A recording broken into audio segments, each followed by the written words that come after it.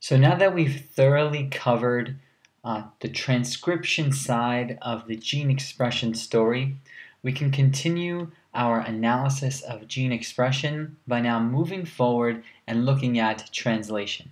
The next several flowcharts will be entitled Translation, and we're going to start with Translation 1.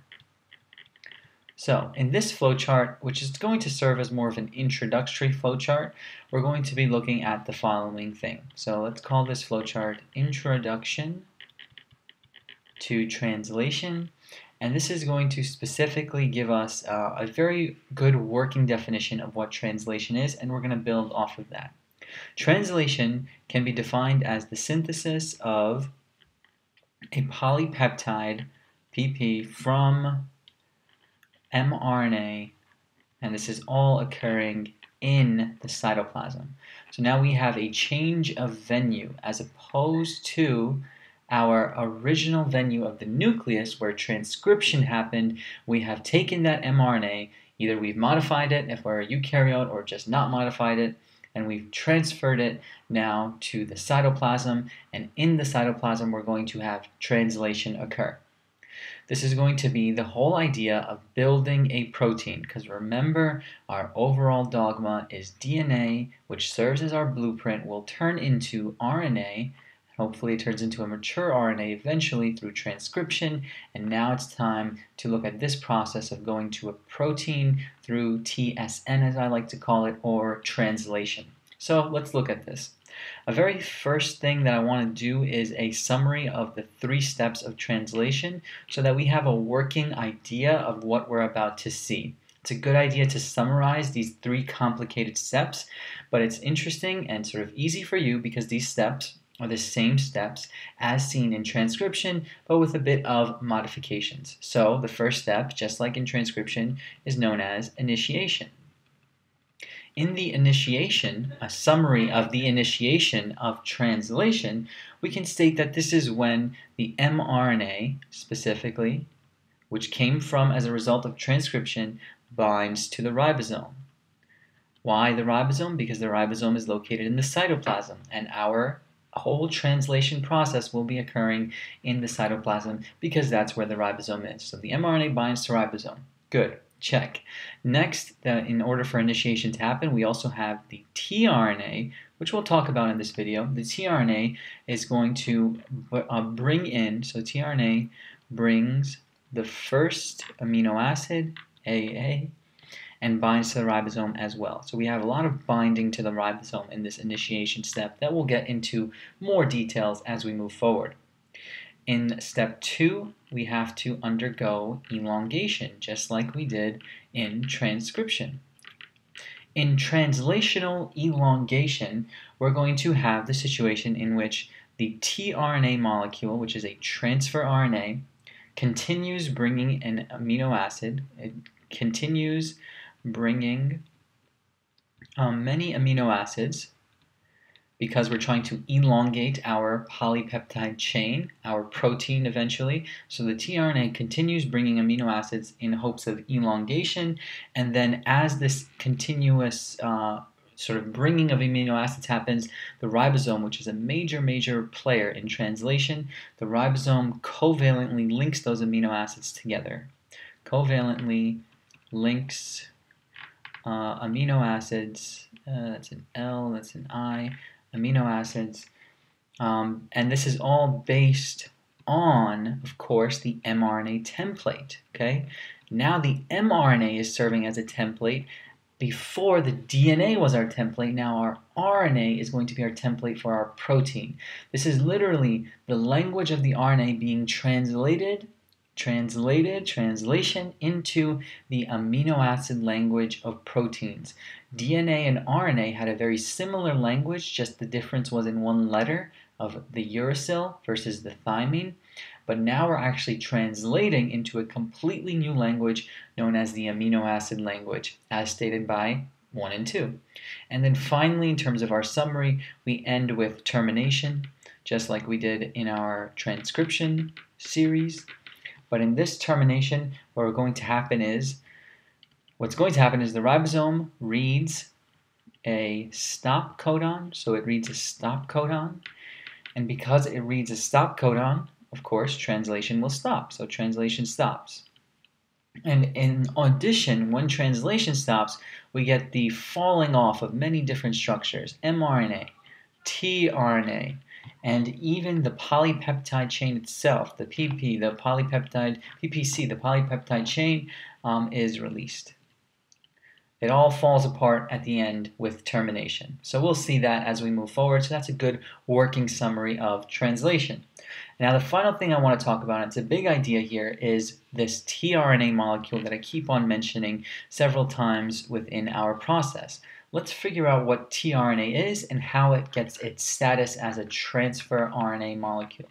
So tRNA is going to be, let's look at its birth. Its birth is also going to be similar to mRNA. It's transcribed from DNA genes. So DNA genes can turn into mRNA, they can turn into rRNA, and they can also turn into tRNA, transcribed from DNA.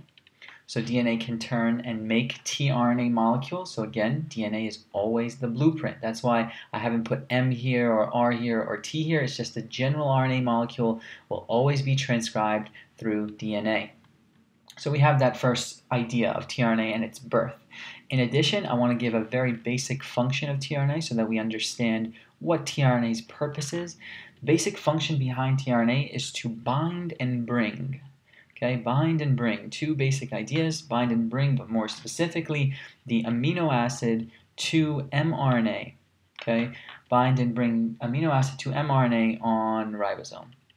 So this is all occurring at the cytoplasm, at the ribosome. The mRNA is dictating. It's a template. It's telling the ribosome, I need a complement to my mRNA sequence. I need an anticodon, which we'll get to my codon. Please bind and bring a tRNA molecule here so that we can translate a polypeptide chain eventually. So that's our function. And now a very important part of tRNA is its structure. And this is where it can get a bit confusing, but it's very simple if you look at it from the detailed perspective. The structure of a tRNA molecule, very simply speaking, is single-stranded, and it contains about 80 nucleotides. So single-stranded and 80 nucleotide structure. So it doesn't seem too complex in that sense, but then if we dissect it even further, we start to see the complexity behind these tRNA molecules. They have a very distinct 3D structure as well.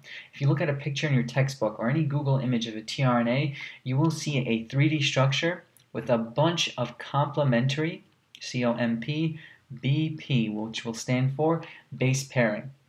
This complementary base pairing of this tRNA structure will eventually result into the classic folded and looped overall structure of tRNA. So it gives it a very noticeable, a very classic folded and looped structure, 3D structure of tRNA.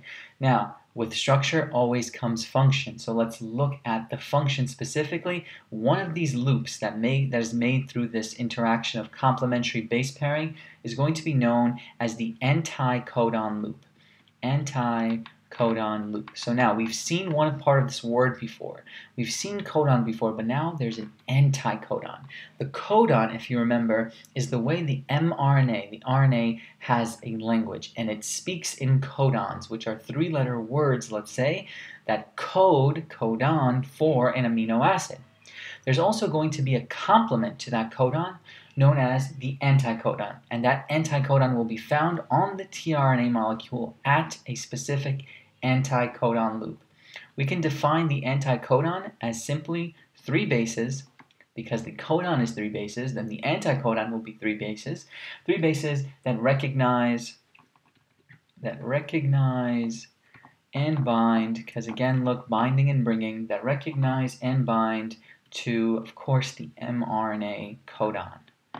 The mRNA language will now be translated into the amino acid language through this anticodon-codon relationship.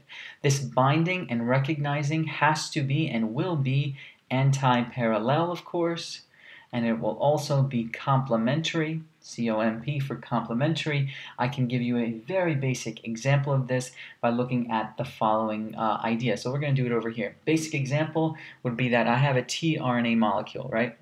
This tRNA molecule will have the following structure.